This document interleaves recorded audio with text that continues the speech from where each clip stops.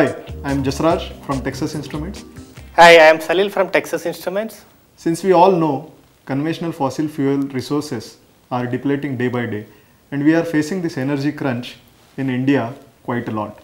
So today we have Salil explaining us some product related to this renewable energy sources. So Salil, what do we have today? Today we have a product from the renewable energy segment, which is a solar MPPT charger developed at India Power Design Services Center.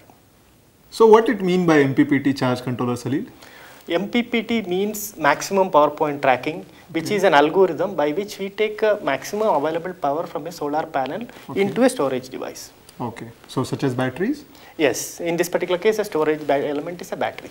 Okay, so how does that help to our customers using this MPPT charge controller in their product? Yes, that's a very relevant question. The MPPT is nothing but an algorithm to track the maximum power point in a solar panel.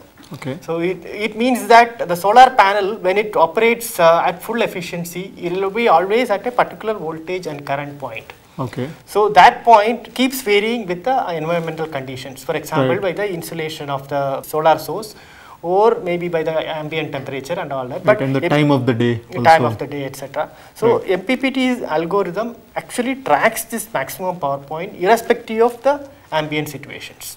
Okay, so you mean solar charger efficiency goes high?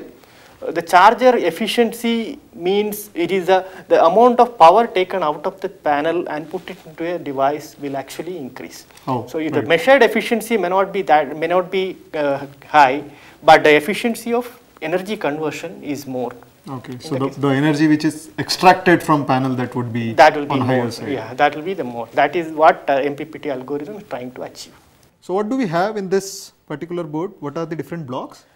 In this particular block, board, what we have is a power stage to convert the solar input to a battery charging output. Okay. And of course, the intelligence required for implementing the maximum power point tracking, which is implemented through a MSP430 microcontroller. Okay. So what are the interfaces all about?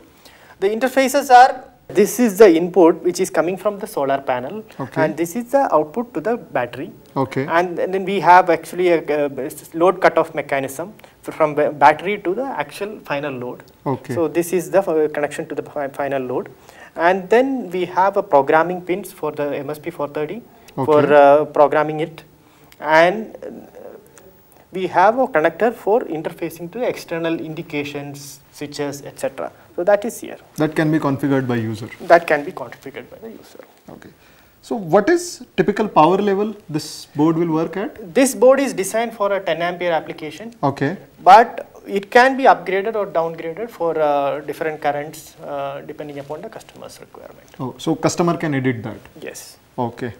So coming back to this MPPT algorithms, so what are the different algorithms which can be used for tracking this MPPT?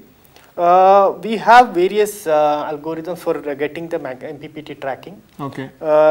We have the constant voltage algorithm, constant current algorithm, perturb and observe algorithm, or the incremental conductance algorithm. Okay. Out of these, the perturb and observe and the incremental conductance algorithm are the most efficient algorithms, which are the ones implemented in this particular product. Okay, so those are all inside. Yes. So one final question, is this board available for our customers?